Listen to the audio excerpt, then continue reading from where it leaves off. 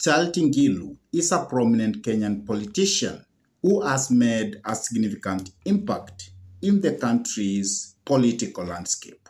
Born in January 28, 1952 in Kitui County, Ngilu has been a trailblazer in many aspects of our life. Ngilu was married to Michael Ngilu, and together they have 3 children. She has always been a strong advocate for women's rights and empowerment, and her family has been a source of support throughout her political career. Ngilu received her education at various institutions, including the University of Nairobi, where she studied Bachelor of Commerce. She also holds a diploma in management from the Kenya Institute of Management. Her education has played a significant role in shaping her career and giving her the skills needed to excel in the political arena. Ngilu's political journey began when she was elected as the Member of Parliament for Kitui Central in 1992.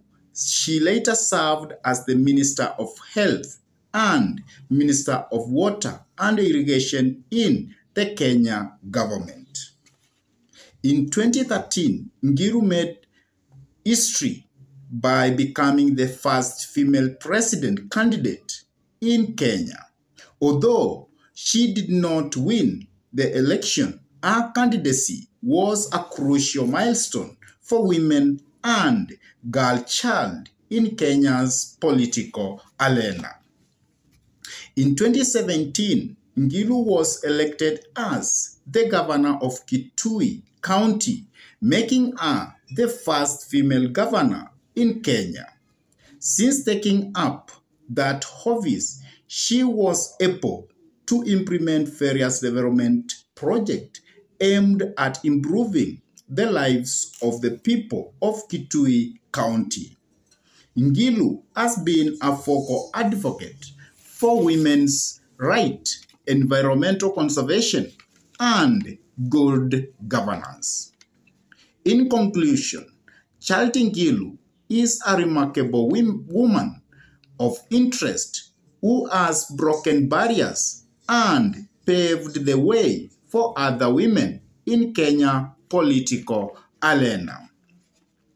Her dedication to serving the people of Kenya in her commitment to making a positive impact in society are truly remarkable and inspiring to all.